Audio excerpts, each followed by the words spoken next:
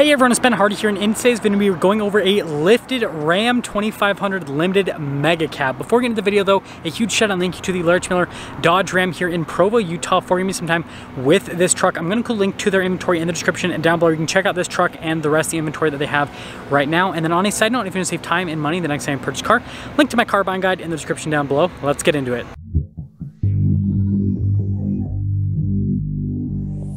Now, I know this is a little bit strange because I typically only review new vehicles on the channel and not pre-owned vehicles like this, but I feel like this is a dream build for a lot of people, so I figured I'd share it with all of you. So, like I said, this is a 2500 with the Cummins diesel. Now, being a 2500, it has the low output version of the Cummins, so it's good for 370 horsepower, and then 850 pound-feet of torque, goes through a 6-speed automatic transmission. And then this one is built off of a Limited, so you got the giant Limited grille. And something I love about Ram trucks is they don't do crazy large air dams like what Ford does from a stylistic perspective, because, well, they don't need it with the aerodynamics of the truck. And so, yeah, it just looks really cool once you lift it, and you could just get rid of the air dam altogether if you want. Now, for the tire and wheel setup, we've got 37 by 12.5 by 20, and yeah, it looks really good. So we got fuel wheels, which I feel like is pretty typical for diesel trucks. And you guys can see just how aggressive the tires are.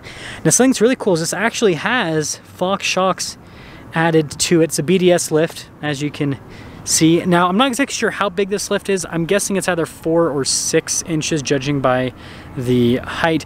Now, Limited comes with power steps as standard. So that's another thing that people love to do with lifted trucks is power steps, but the Limited already has it stock.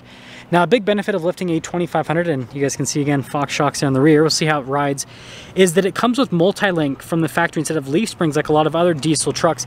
And so when you lift the truck like this, it actually rides exceptionally smooth. And this truck has some pretty interesting equipment. So like I said, Mega Cab, we'll get into that in just a moment. But this also has the Ram boxes, which is not necessarily a feature that you see all that often. Obviously it's something you can order, but not a lot of people order it. This one has the outlet on the side, and so that's pretty cool. Tonneau cover as well, and got some mud flaps on this. But yeah, I just kind of want to show you guys the exterior of this, just kind of how it looks.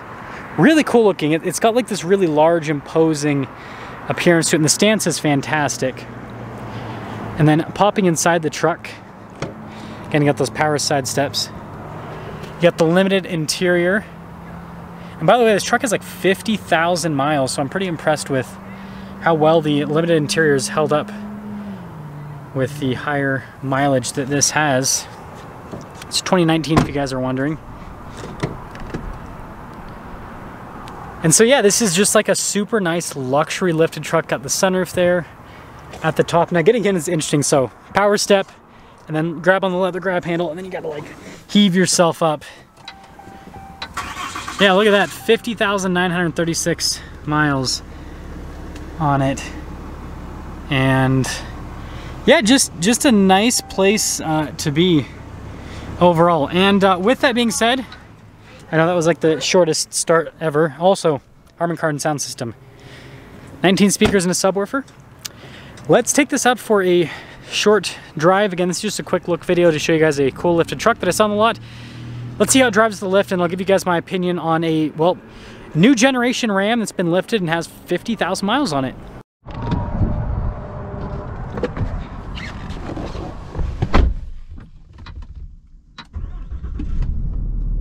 Let's talk about visibility before we set off. Here's your visibility over the hood. Of course, we got the trailer mirrors popped up in normal Ram fashion, and then throughout the rest of the rear.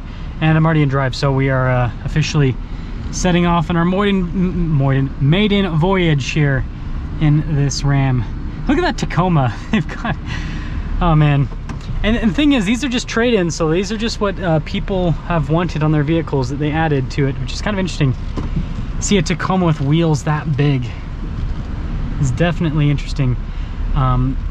But actually driving the truck, first off, I forgot how nice these Limiteds are, because, you know, obviously I own a Ram TRX that has basically Limited interior, but I haven't been in a Limited in quite some time, so it's kind of an interesting experience to drive the truck.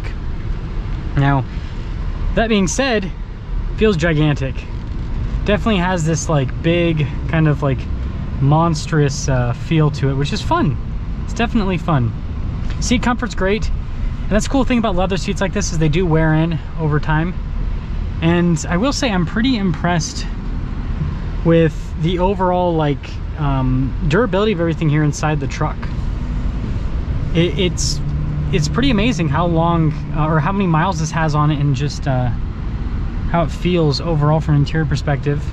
Like, yeah, I can obviously see some wear and tear. Like, this doesn't look like it looked brand new in terms of the overall feel, but yeah, I think it's pretty solid.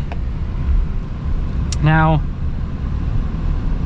aside from that, it's really smooth with the ride quality. And again, that's a big benefit of the 2500 is that, again, you've got that multi-link in the back end, and so it gives you a really smooth ride quality that you just can't replicate with leaf springs. Even the GM trucks that have independent front suspension just don't have the same rear end ride quality that a Ram has. Now, if you guys are wondering, Ram still utilizes a solid front axle with their heavy duty trucks. GM is really the only heavy duty truck maker that doesn't use a solid front axle anymore. So a little bit different.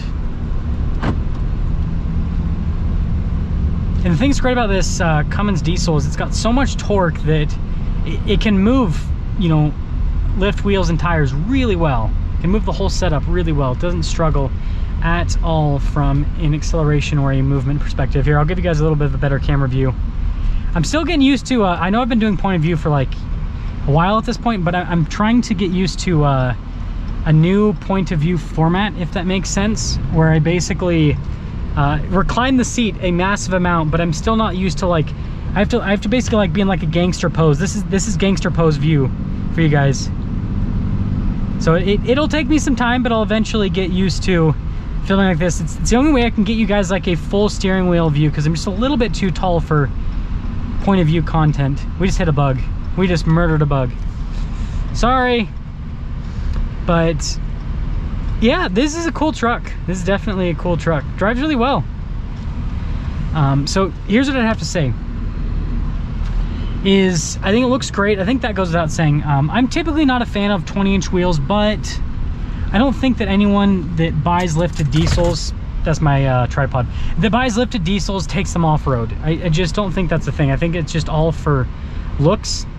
And this definitely is a looker. Interior-wise, the Limited's great. It's impressive, like I said, how this is held up with, again, I know it's not a million miles, right? But, you know, this has got some mileage on it. I'm impressed with how this is held up overall with the mileage. And, you know, overall, again, it looks cool, drives well. And this is a heck of a lot cheaper than those, you know, name brand company builds. So, like, I'm not going to name any names, but, like, you know, you see the builds that are like $20,000 and it's basically this. And here's the deal is, like, this truck, yeah, the Limited's expensive nowadays. It's like, I mean, probably this same truck today, I imagine a brand new one's probably close to $80,000 MSRP. But you can do lift wheels, tires, these shocks, probably for like, what, less than 10 grand, maybe even less than 7,500 bucks. And yeah, so you'd probably be like less than $90,000, obviously before taxes and all that. Taxes are always fun, right? But yeah, less than like $90,000 roughly. And you just have a really cool looking truck overall. Also, this has the CD player that they did this for 1 year. They did this for the 2019s and then they got rid of it. It's also got the auxiliary switches, which is interesting. I know I already did a walk around, but it's kind of, I don't know, it's been some time since I've been in a 2019 Ram 2500 or 1500. I forgot the little changes that they made, like the seats or the whole screen, kind of how that whole setup is like. But yeah, let me know what you guys think about this lifted truck.